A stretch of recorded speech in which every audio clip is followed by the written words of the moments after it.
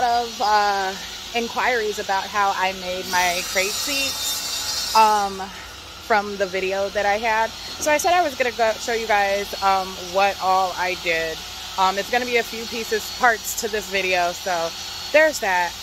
So what I do typically is just I go to Home Depot and I get a 1/4 inch plywood. Depending on how many seats that I make, it depends on the type of plywood that I get. I'm going to turn the video so that you guys can see it. So they have this 1/4 inch 2x2 plywood, and that literally is just a regular square. That's pretty good for probably maybe about 1 seat just because of how big it is. But then they also have this 1/4 inch 2x4 plywood. Same thing. This will probably give you about 2 seats, just depending on how big it is and how big your crates are, things like that. And then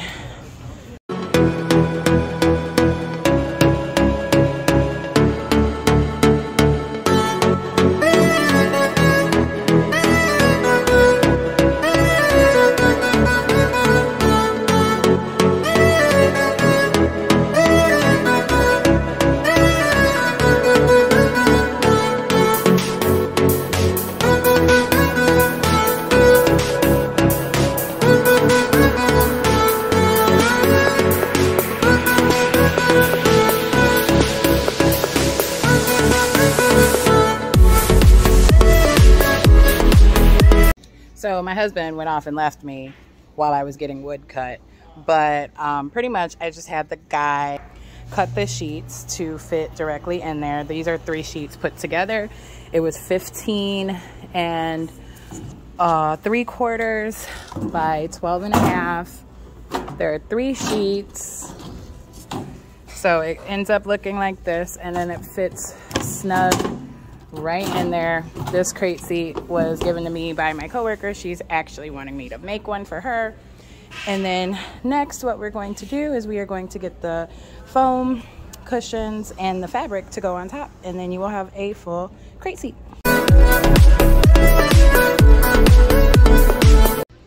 Alrighty, it is fabric picking time, you guys. So what I really like to do when I am picking fabric, if it is just like 1 or 2 seats, the easiest and probably cheapest way to go is to get like a fabric quarter from Walmart. They're like less than $2 for the fabric quarter.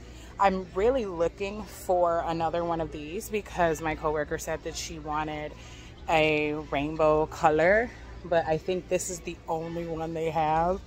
I'm looking. Those of you who saw my crate seats last year, I did a lemon theme, and I had like the limes, the lemon. This is all where I got it from.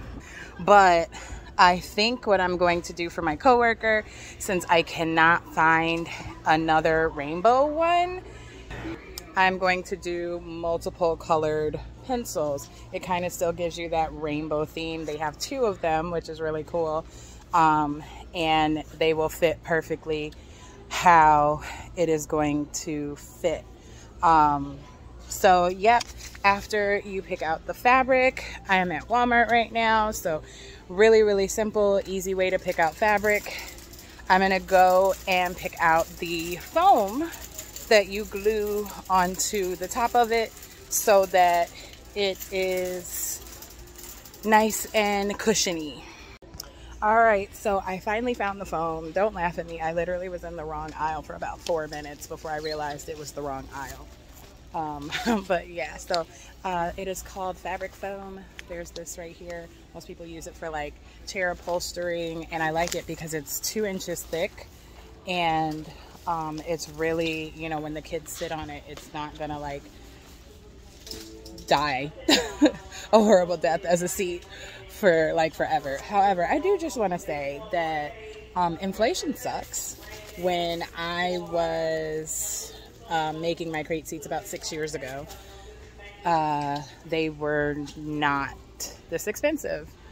The foam seating cushions were maybe about $4 or $5 when I made it for myself, and now they're like pushing $11 for foam. and I'm making 3 of them. 2 of them are for my coworker, so I am going to recoup some of that, but that 3rd one is for me, just because I actually thought I broke more crate seats last year, and they weren't broken.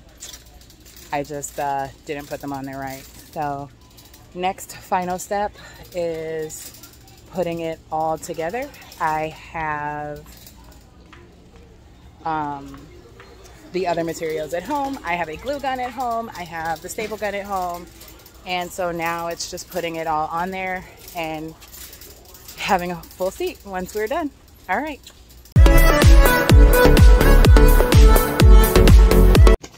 All right, so this is the finished product. I actually did this and realized I should probably film how I actually made it for you guys. Some of the materials that I need are the foam. You guys saw me get that. I like to cover mine in clear contact vinyl. Just it makes it easier to wipe off. My plywood that I got cut, it is 15 and 3/4 by 12 and a half. And so what I do, how I start is I open it all and I cut the foam to fit the plywood. So I'm sitting here. It probably would be easier to use like a X-Acto knife or what have you. However, I left my X-Acto knife in my classroom because I was using it to put up bulletin boards. So it's not exactly like perfect, but it will do, and it fits right on top of the board, very little overlapping. What I would love to do is hot glue it to the seat. However, my lovely children lost all of my hot glue sticks, so I am stuck with no hot glue. So I'm doing the best I can. If you can just get these corners on here, once you put that fabric on, it will cover up the fact that it is not 100% stuck on there. So there's that. My fabric that I am using, I decided on the crayons, as you saw in my last video.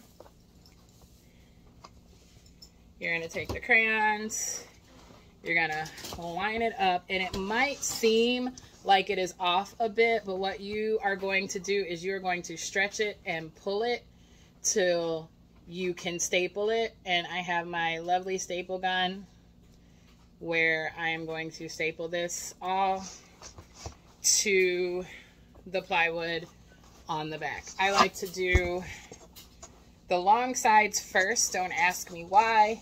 It just feels like I am wrapping a gift when I do it like that. Long sides first. And you just staple all